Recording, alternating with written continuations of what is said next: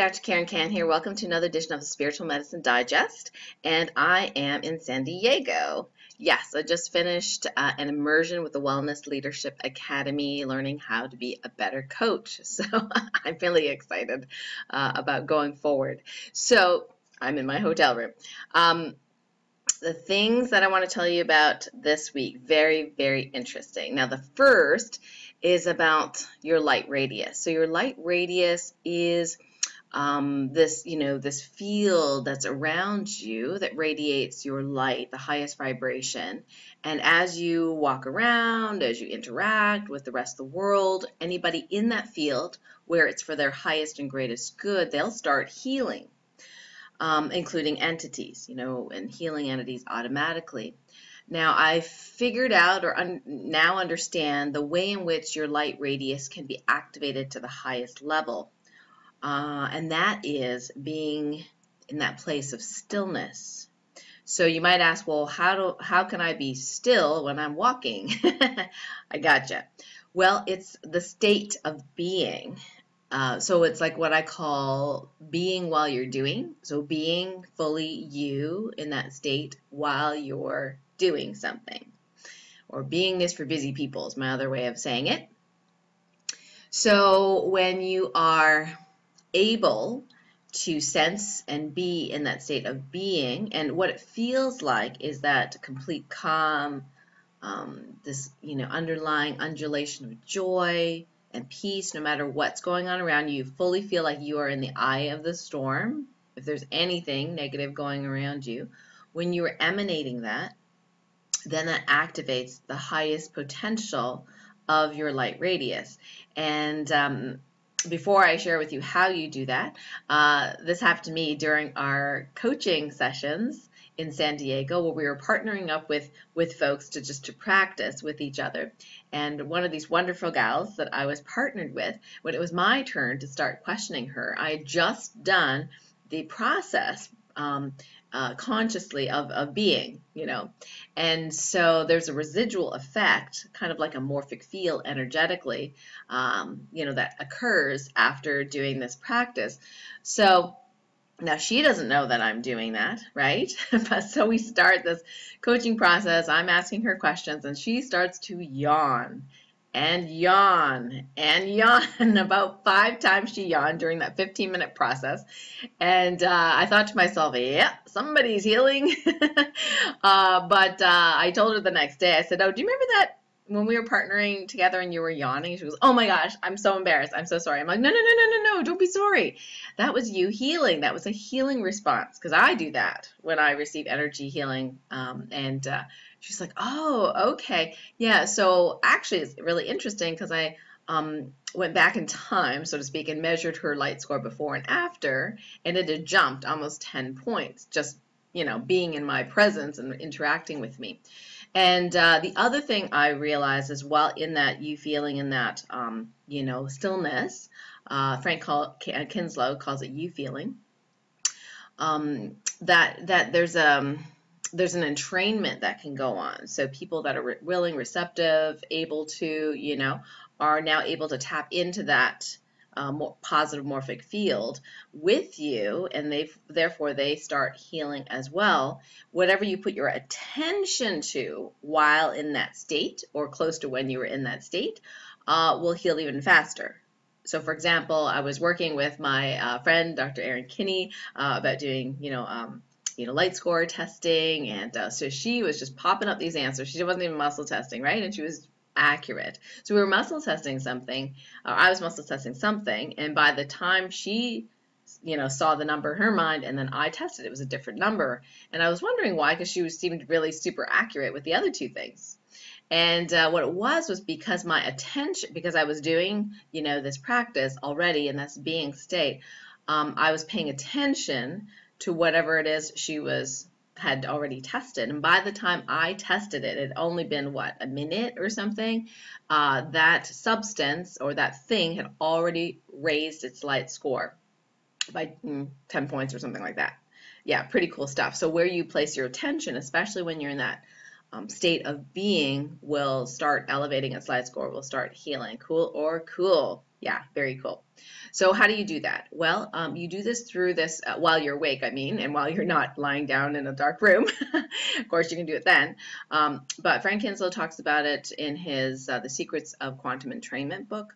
That is one wonderful, The Secrets of Instant Healing, where he teaches quantum entrainment. That's a wonderful way to get into this state of you feeling. And that's how I originally learned it. And then I had a student of mine had difficulty doing it through that particular technique. So I asked Source about a different technique, and I got what I now call STOIM, so stillness through observing internal movement, where you observe the internal movement inside your body, really go in deep, and feel it. And while you're sensing, attending, to this movement, your mind stills. And then you feel just this calm and this peace as a side effect of that as well. So that's the way I go in, because it's the fastest, quickest way for me, because I'm clairsentient. I'm in the body. I feel a lot of stuff. So that's a fast way for me to do it. But it's either way, it doesn't really matter how you do it, but it's really neat that you can get in that state no matter what you're doing. That's what I love about it.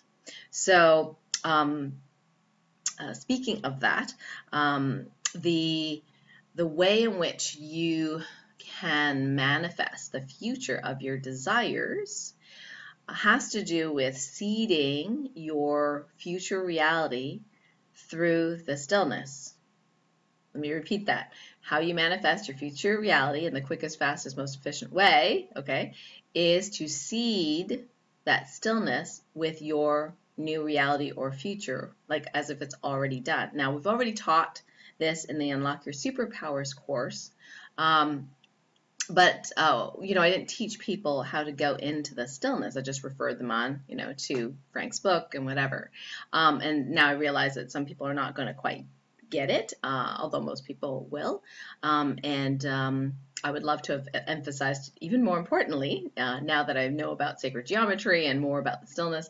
So the cool thing is that for those of you that had not been able to join us for the Supercharge Your Healing Powers program in early September, I'm going to be adding in some bonuses, including the STOIM meditation, the STOIM for manifesting, and the STOIM for managing negative situations in your life so they resolve as quickly as possible.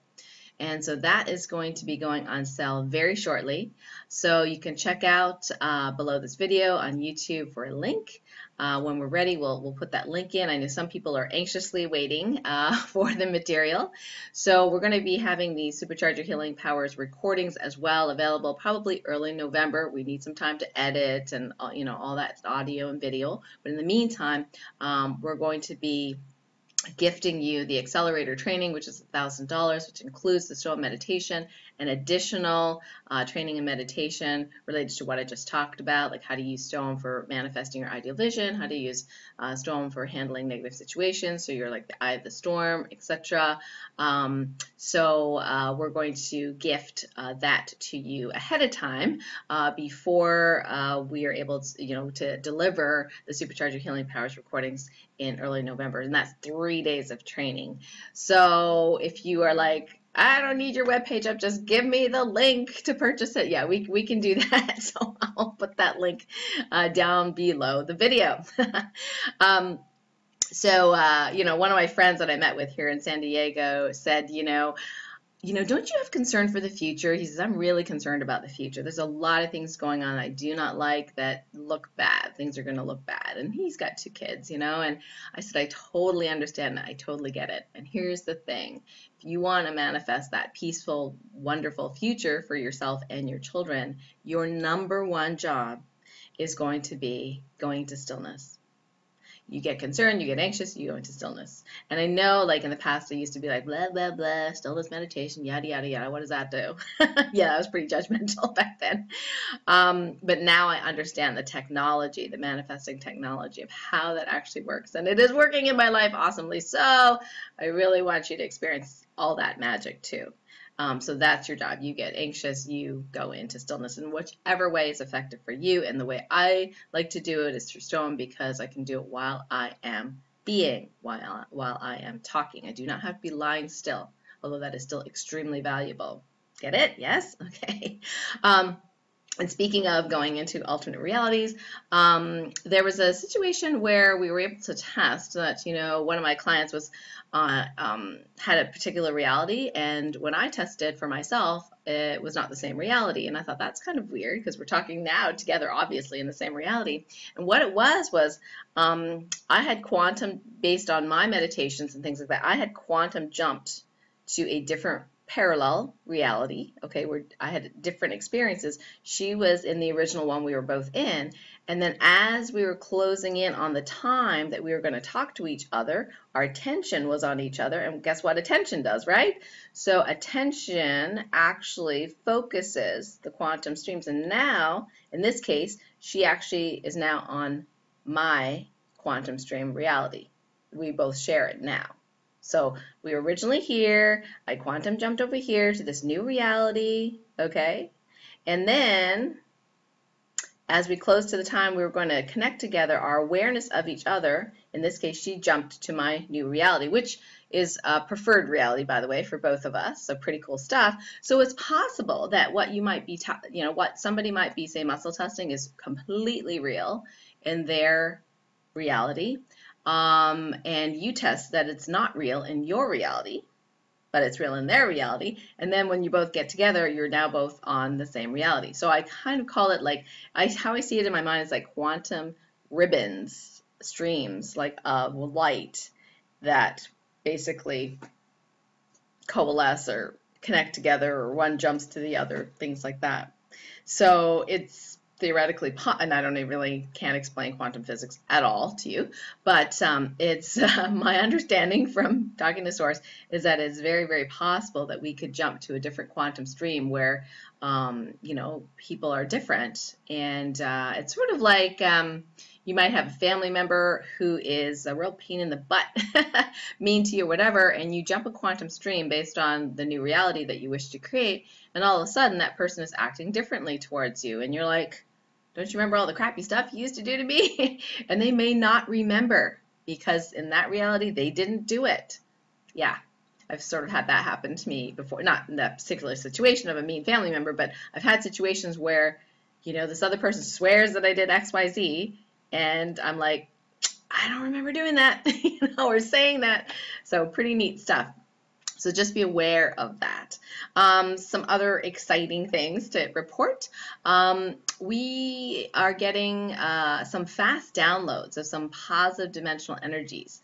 And those of us that are, especially starseeds, the sensitives, may get faster downloads of this chi or energy, this dimensional energy, so much so it kind of increases that flow in the energetic nervous system or the heart or some other areas, which may cause some, minor symptoms here or there. So all you need to do is just check in to see, how fast the positive dimensional energies are dropping in or downloading and activated, and whether or not that's the ideal speed for you. If it's too fast, then you can go ahead and just, command that it downloads, in this case, slower. I was trying to figure out whether we should have it integrated faster or divert energy to the Dantian faster. We talked about that in other videos, and the answer was, for this particular case, no, just slow it down. Slow down the download. So see if that helps you. And then the other day I woke up a little uncomfortable. Usually when I feel like I'm a little uncomfortable, I know that something's going on. Usually either I'm proxying for someone or something, or I'm temporarily reversed. And in this case, I was proxying for mass consciousness. Yeah, mass consciousness of the entire multiverse. No, not just our world. The entire multiverse, mass consciousness. And it was entity related, so we're in a what we call a resistance phase of the ascension cycle. And this particular entity was not one that I was familiar with, but I didn't really bother naming it because it was one that was born out of mass consciousness. And remember, this is the entire multiverse here, so some entities exist in some universes and don't exist in others. So I thought, well, that's interesting. Why am I being led to this? Like, why am I proxying for the entire multiverse? And then later on, it was the Infiniverse. So it was because that this mass consciousness was able to create, quote unquote, create new entities, of which this was one. So I thought, well, what do we do about that? So my first thought, which is really cool, because sometimes your first thought is your intuitive hit. The first thought was, well, why don't I just pull that blueprint, pull that template out, if I'm allowed, obviously. So I did. So I pulled the blueprint or, template out for that ability for mass consciousness to create new entities. So I was like, all right, well, that's pretty cool. And as far as the Infiniverse, which is everything in creation, okay, I think there was a positive morphic field that ended up downloading for everyone, and I don't even remember what it was, but you probably have it now. So that was kind of neat. So I'm just reporting, some of the work that I do to erase and uncreate things. Now, sometimes you're not allowed to do that, but in this particular case, I was allowed to do that. So to erase, dissolve, and uncreate the template and morphic fields to create new entities specifically from the mass consciousness of the multiverse. All right, so that's pretty cool. So Monday, some announcements. So Monday, on the 24th, I'll be back home. I'll be doing the radio show at 12 noon Eastern. So those of you that have been patiently awaiting my monthly mini readings and healings, that's the time to connect with me there. We'll do some mini readings and mini healings for you. It doesn't matter what topic it is, but that's your time to get a free mini reading from me. And also, for those of you in the Light Warrior Revolution program, that's our monthly program with master classes and Topacan healing. Our topic this month is autoimmunity. So you already have that in your student portal, the training on autoimmunity, and I look forward to later in the week training and doing some live Q&A with you so we can take some examples and then go ahead and do some more detailed in-depth healing for those of you suffering from autoimmunity, allergies, intolerances, and I'm really excited about that because I have found for myself an incredible improvement in my quality of life having been able to erase, so to speak, the autoimmune issues, which was complicated, but in my multiverse life. So we're going to explain more about how to do that. So if you are part of the Light Warrior Revolution membership, you already know Topacan healing. And you can join us for that. So every month we have the recorded class and then the live class where we do live Q&A and examples of the group and do some group healing. Yay! So if you're new to Topacan healing, but you know how to divine muscle test now, you're certainly invited to join us. The link for that is, I believe it's lightwarriorrevolution.com. I say I believe because it's kind of new. Yeah, I think it's lightwarriorrevolution.com. Or you can go to karencan.com/LWR. Yes. So those are the links for that. So I look forward to coming back home and, continuing our work together as Light Warriors. You guys are so awesome. Lots of love to you. Until next time, kiss. Bye for now.